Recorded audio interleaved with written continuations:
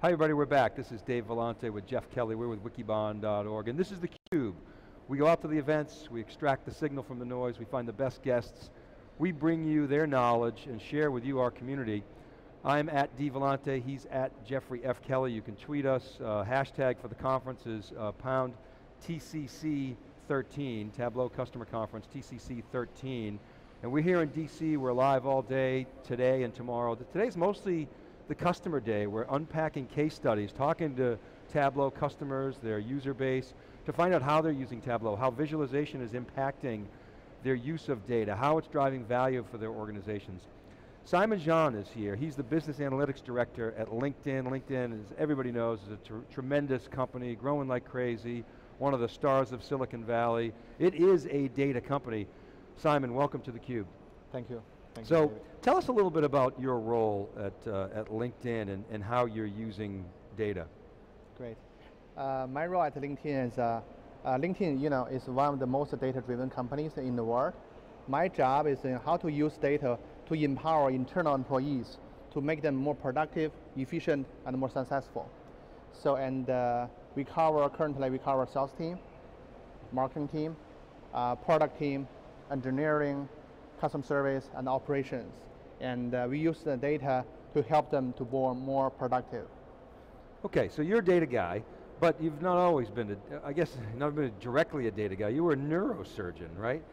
Yes. So talk about how a neurosurgeon becomes a data geek. How, why, how did that all come about? Great, that's about 10 years ago. I was working in a cancer hospital in my native country, China.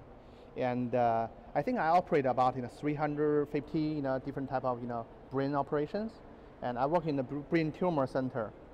But my passion at that moment was about the computer, internet, even video games. I like to play computers a lot. I think that's was my passion about at that moment. And neurosurgeon career is a great career, by the way.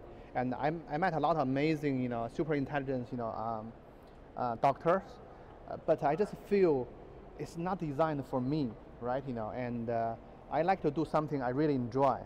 That's the reason I left the hospital and then started looking for career paths in IT, computer, and in the internet area. So I came here, starting studying my MBA degree. I was very lucky to find an intern position to do SAP related programming. At that moment, I found out this amazing database, system, a lot of, really amazing logic, connect all the dots together. For example, you click a button here, let's say 100 miles, somewhere, in the facility, they will see the transaction happening, and then they can be more efficient. Yeah. Okay, so you became a data scientist essentially, right? Yes. And now that's your role. We call you a data scientist, right? That's you consider yourself, I presume, a data scientist, right? Yes, I was a data scientist at LinkedIn. Yeah. So okay, so now you're at LinkedIn. Tell us about how you use visualization to let's say unlock the power of data. Sounds cliche, but it's true, right? If you can't visualize it, sometimes it's too hard to understand. You can't act on it. So talk a little bit about how you use visualization in the context of data. Absolutely. At LinkedIn, so we believe data needs to be explained, right? A lot of people talk about the big data. Actually, our mission at LinkedIn is how to convert this, petabytes, gigabytes, terabytes data into very quick and small insights. We want to convert this, petabyte data into kilobytes, and then deliver the message in a very quick, easy, and scalable format. And let's say, there's a painting from Monet called haystack, right? So the concept is the same. At LinkedIn, we believe analysts should build a report like you make a painting, like an artist. So how you visualize it, and make it extremely simple, easy, and straightforward, and make people can understand, in 1 second. My job is not creating fancy but complex, charts for our audience. My job is I want to visualize the data in very, very easy and simple format. Everyone read it, they can get the idea, quickly, and then they can use the insight to drive business results. So, and that's our core concept of LinkedIn data visualization, particularly internally. So the driver was to simplify things, make it scalable, make it more consumable. So talk about how you do that. I presume we used Tableau to do that, but what was life like kind of before and after? Take us through the sort of the history of how you've been using visualization. Sure.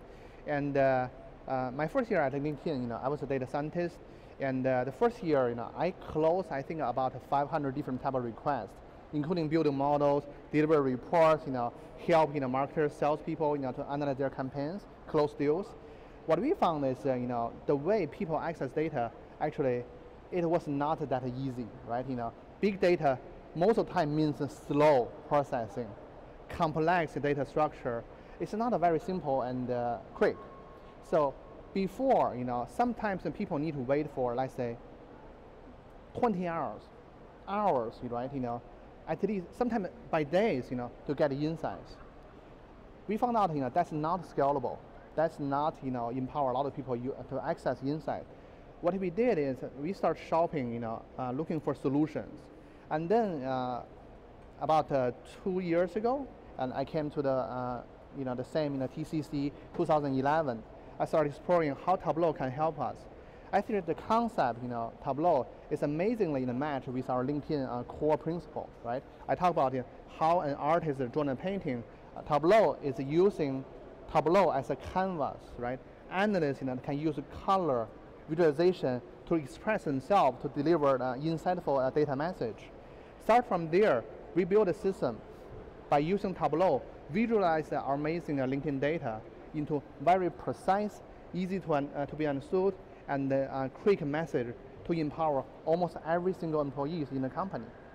Okay, right so now. I want to follow up on that metaphor, if I may, Jeff, and then let Jeff Kelly jump in here. Sure. So the user is the artist in this example, is that right? Yes, Tableau user, right? Yeah, the our Tableau analyst, user. we call. Yeah. Okay, so they're not the end user necessarily. Not the end user. Okay, so they've got to be able to draw and understand textures and colors. Yeah, okay. colors, yeah. Okay, so because the user may not be a good artist, maybe the user, like me, I can't draw, so I would be a bad artist, but I know what I like. So I would now interface with an analyst, is that right? Is that how it works organizationally? Yes, our analysts, work with all of our different teams. For example, salespeople, marketers, PMs, product managers, and also operation, related folks. We understand what they need, because they send us a lot of requests before, right? Almost every day, a lot of requests. We learn from what's being asked, and then we provide what truly they need. A lot of times, people ask a lot. Actually, what they truly need, only one number, right? This is good or bad. How can I close this deal? Which person I should contact to? And then we visualize that, and provide, let's say, the art to them. They can appreciate, the information, and then use that quickly to make a decision. And you use Tableau to build these dashboards yes. and these paintings. Yes. And it makes people more productive. Can you share any examples, or not examples, but any metrics on how much more productive, or even? I cannot share exactly, the usage, within LinkedIn, but high level, I can say this: we've been 100 times more productive than before. Right. Actually, the number is two higher orders than of that. magnitude. Okay. Yeah, hundreds of times more productive than before. Wow. Well, Simon, you touched on a lot of really interesting topics. One thing that struck me was you mentioned, it used to take hours or days to get some of these insights and some of these visualizations to your end users, which to you in your world is a long time. I think about some of the other companies and attendees we've talked to who are in other industries, maybe not as data savvy, where that would be quite quick for them, where sometimes it takes days and weeks or even longer. But the other thing that you touched on, and I'd like you to expand on a little bit, was simplicity of the data visualizations. We heard that from our previous guest from GE, also talking about keep things simple with data visualization. And as we cover this market, we go to other events, we see data scientists and we see competitions. And some of these data visualizations are very elaborate and they're very pretty, but sometimes you're looking at them and you're saying, but it doesn't necessarily get across exactly. I don't completely understand what they're trying to get across. It looks beautiful, but they're not simple. Can you talk a little bit about that concept of simplicity in data visualization and why that's so important? Because of, in nowadays market, people are so busy, right? I saw a lot of charts, even before LinkedIn career, very fancy, but complex. I told the team, I said, hey, I'm an analytical professional. If I need to spend, let's say, 5 minutes to really understand, the charts, there's a problem. Because of, we want to deliver precise, accurate, easy message to the audience, right away. So they can leverage, this to make decisions. The point is, we don't want them to spend hours a day to enjoy, let's say, Monet's painting, to understand what's the background story, right? We want them to have a quick business insight and then drive value. So that's why, I think, easy and simple to understand is extremely important, right? Providing fancy charts is not my mission, and because the speed. We found out, when we provide a very simple and straightforward, insight, audience adopt it in a very, very amazing way. For example, in adoptions, David just asked me pre-post, right? Pre was, let's say, tens of, employees use it, right? After is thousands, right? We see this extremely, hyper growth of adoption because it's useful, it's easy. They can explain. They need to get back to data scientists or analysts to understand what's this number mean, why this color but not that, right? So that's why I think that simple is the most important factor for success internally. With your colleagues, not necessarily LinkedIn, but elsewhere, you're the world of data scientists. Do you find that is that this concept of simplicity? Is this something that's lacking? Do you think in a lot of data scientists and others out there trying to maybe get a little bit too elaborate with the tools and the technology that allow you to create these visualizations? And I think that's drawback to our basic understanding about what is the data science, right? My personal understanding about science must be used by a lot of people to make sure science applied, right? Empower everyone to be more productive and efficient. We have to keep that very simple. And that's why, the data science, a lot of people think, oh, this is a science, right? This is like an Einstein, a formula in the notebook or somewhere in the library. No, the science, should be existing everywhere, right? Make our life, a lot of better and easy. That's my basic understanding of data science. Data science means, we need to productionize this and then empower everyone. That's what I call science. That's why, so there's some schools people thinking about data science is fancy, attractive, cool, right? To be honest, from our perspective, I think, the action, what people can do about it, only being interested is not enough, We need to provide valuable information and make people take action and make decisions. Yeah. So, you've said that if you focus enough time and thought on the hardest problems, you will ultimately solve them. I know that's your philosophy. What hard problems are you working on that you can talk about that need to be solved, or just in general that you think need to be solved? In general, I think as an analytical professional, the biggest challenge in my career is how to leverage science and make a lot of people access information, be more productive, right? Before, my personal feeling is only a very small user group have the luxury can access the data and insight because the whole flow is complex and slow. So the largest challenge is, that the people, let's say, I support, they ask me, Simon, can you provide us, insights? Let's say after I click the button, in 1 second, in 2 seconds, I can get what I need. Before was days, weeks, hours, right? Right now they ask 1 second, 2 seconds, no longer than 3 seconds. That's the requirements I had before. It was very, very challenging. I told them at that moment, I never seen anything like, like this kind of fast. It's almost impossible. But in the world, there's nothing is impossible. If people have passion and drive, then do it, and then finally we make it happen. So how do you see that, the ability democratizing data and visualization and extending it to a much wider group of users? How do you see that impacting, obviously we know how it's impacting companies like LinkedIn and some of the web scale companies, but how do you see that impacting larger industry, whether it's in more traditional industries like retail or manufacturing, what is it simply a productivity gain? Or do you see could it potentially change the way we do business and lead to new business models? I mean, what do you think the impact of all this democratizing data will have on the market? This is a great question. I personally believe, basic, what is analytics, right? Analytics is about use data to learn history and then we predict future, right? That's the basic concept of analytics.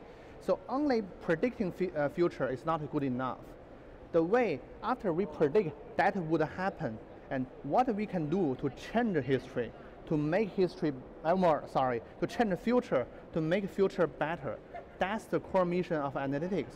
I can see, data and insight will change people's life in a dramatic way. This is not only for LinkedIn or a social network company or internet company, but also everywhere, right? We will change, how people to be more productive, right? Second, we will change the way people do business, how to connect with other people. Third, I think the information will help us, to do better, right? Before, people spend hours or days to collect information, make a decision. For example, let's say I want to buy a house, right? I need to do all sorts of research. How about someday there is a system can tell us right away, this is your dream house, which you can buy right now based on your budget, with the school you need, with the community you will enjoy, let's say in a second. You don't need to waste your time, shopping around. People can save that time to enjoy their life. How about we do that? That's very basic information. And also we can use data to predict disease, right? Before I was a doctor, let's say today, we use big data, right, to understand why people get answer. When we understand why, we can prevent it. That will save millions of people's lives. That's, I think, that my passion about why data is impactful for human being, and life. Yeah. Yeah, it reminds me of my co-host John Furrier and I have interviewed a couple times Jeff Hammerbacher, who is the chief scientist at Cloudera. He was at Facebook. I don't know if you know Jeff, but interestingly, he's took an opposite path. He went from being a data scientist and now he's an MD at Mount Sinai in New York. Great. So, but he's very famous for the quote saying, "The best minds of my generation are trying to figure out how to get people to click on ads, using data." But I think there's even Jeff would admit there's some socioeconomic benefit coming out of that. But and you gave a number of good examples. Do you ever see yourself getting back into medicine? Why not? Why not? I think medicine and data analytics on the back end, they are very, very well connected. Actually, analytics or medicine, we just try to decode the rule on the back end, right? Very basic but beautiful rules. I would say someday, after I finish my, let's say, data journey, right, learn more and then know how to leverage data to change people's life, someday we can apply all of this, amazing, methodologies and tools and solutions, and back to the medical field, and then empower, to change patients' life, right? Yeah. Yeah, absolutely. I mean, I think there's so much potential in the healthcare industry, but of course we know with there are a lot of obstacles in the way as well with regulations and other things that need to be overcome. But really, there is so much potential. We're actually going to have a healthcare practitioner, Piedmont, come on later and talk a little bit about how they're using Tableau and data visualization in the healthcare field. But I think you're absolutely right. That's one area that really is ripe for innovation in that sense. Well, Simon, thanks very much for coming on theCUBE and sharing the LinkedIn story and your personal story. Fascinating, and really appreciate it. Thank you for having me here. Thank you, David. Okay, so I mentioned, of course, John Furrier before. My regular co-host, Jeff Kelly, sitting in. John is in Silicon Valley on a personal commitment, couldn't be here. Hi, John, I hope you're watching, and shout out to you. Koy Gupta is up next.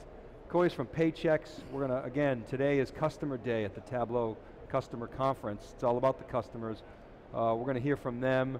Koy is a practitioner at Paychex using data, so keep right there. I'm Dave Vellante with Jeff Kelly. This is theCUBE, SiliconANGLE's production of the Tableau Customer Conference. We're live in DC. We'll be right back after this word.